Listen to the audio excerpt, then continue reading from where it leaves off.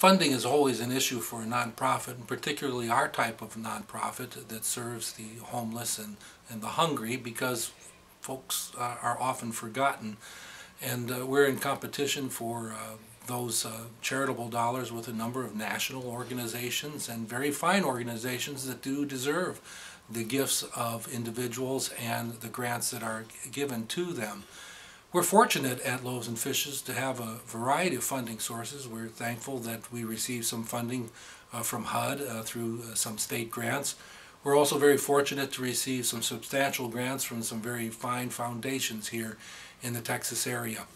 The real strength, I think, of Loaves and Fishes is that we're truly a community organization. A large chunk of our funding comes from local individuals who know about us, who love us, and who have a heart for the ministry and work of Loaves and Fishes.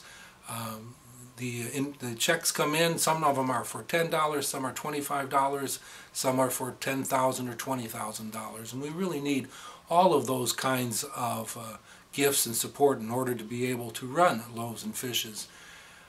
But more importantly about that is that we need the community support, and I believe we do have it at Loaves and Fishes, that the community leaders, the businessmen, the people who are involved in our institutions of higher learning and other community organizations, from our Chamber of Commerce to our banks, see Loaves and Fishes as a viable and important opportunity for them to spend their charitable dollars and to get a significant impact for those dollars in the community.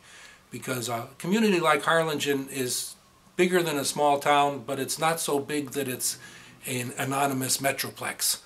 People know each other here, and it's important for people to know Loaves and Fishes and to know that we're operating with integrity and frugality and the best possible business practices that we can apply to our charitable work.